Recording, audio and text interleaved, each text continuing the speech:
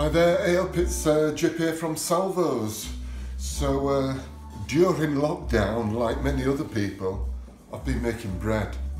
But you know, all this messing around and stuff, bread's got to go back to its nice, easy to make staple. So anyway, the recipe I'm using is dead simple. Flour, half a kilo flour, 500 grams. I'm using this 00 flour, but you can use any flour you've got to hand. Don't bother with self-raising because that's got something in that you don't really need. But any flour will do. I've got 500 grams of flour. I've got 5 grams of instant yeast. I've just bunged it in like that. I've got 12 grams of salt. Don't worry, I'll write this in the notes. So that's that. Then what do you need to mix it? A spoon. That's it. So I'll give it a little stir.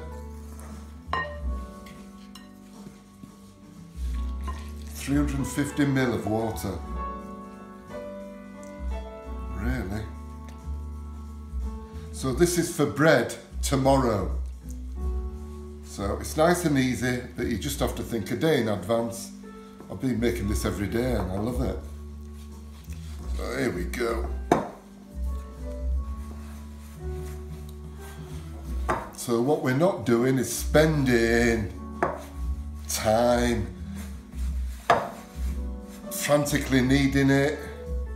This makes it nice and easy. Don't have to overwork it.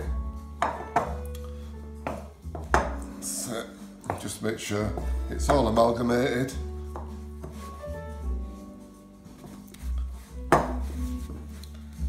That's it. It's a bit sticky, so flour your hands. Give it a little feel so it feels comfortable. There it is, soft, very soft. That's it. 2 minutes stirring. Cover it up. A bit of cling film. My nemesis, the cling film. Give it a few little Cricklingtons. Clean cloth.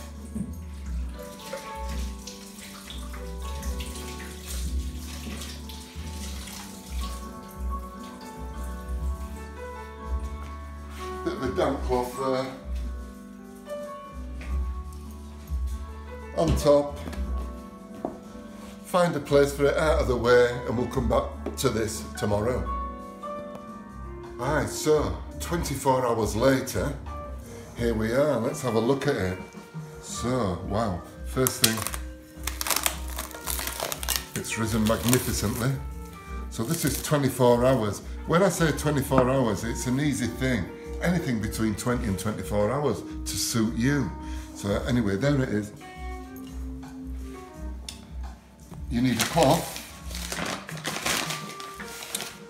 And get some flour on it because we're going to roll this out. We're going to turn it out onto this cloth. Get some flours on your hands. Scraper.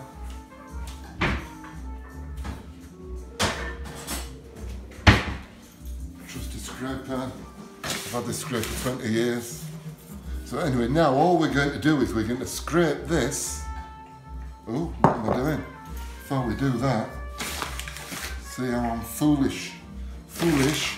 We need to form it first. So, here we go.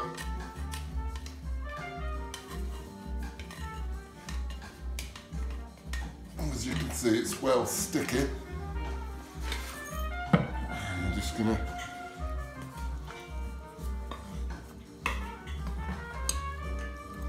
go on there like that. Well sticky.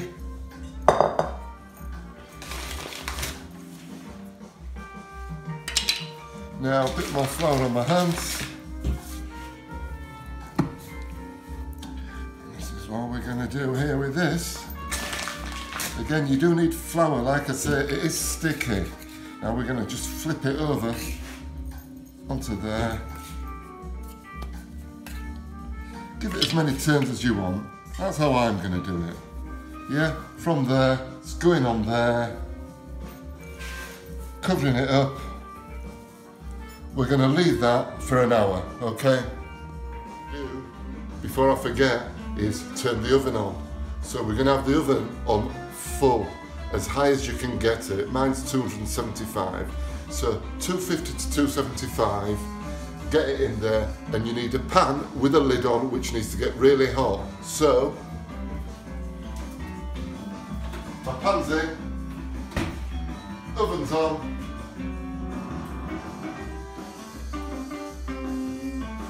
Okay, I've got that on full light. That's warming up. Your oven needs to be nice and hot.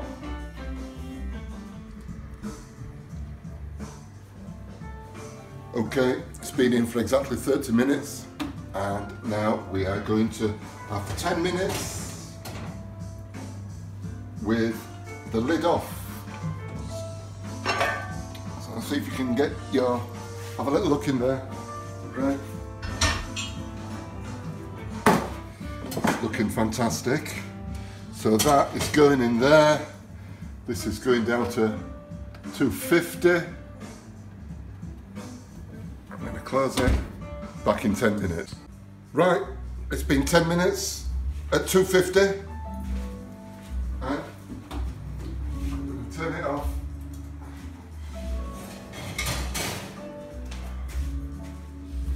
So let's see how this is going to be. It looks good to me. Ooh, that's hot. Ooh, flipping hot is that.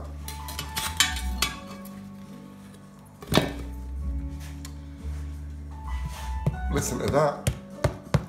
Big lovely crust on. This is just like an Italian, a loaf of Italian country bread.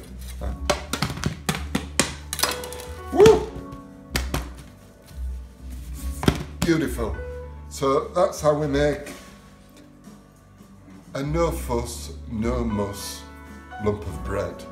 So I do that dough every morning, and then the day after I pull a bit of dough out, and it's really, really easy. It's just getting the pan in the oven, and you're good to go really. So there you go.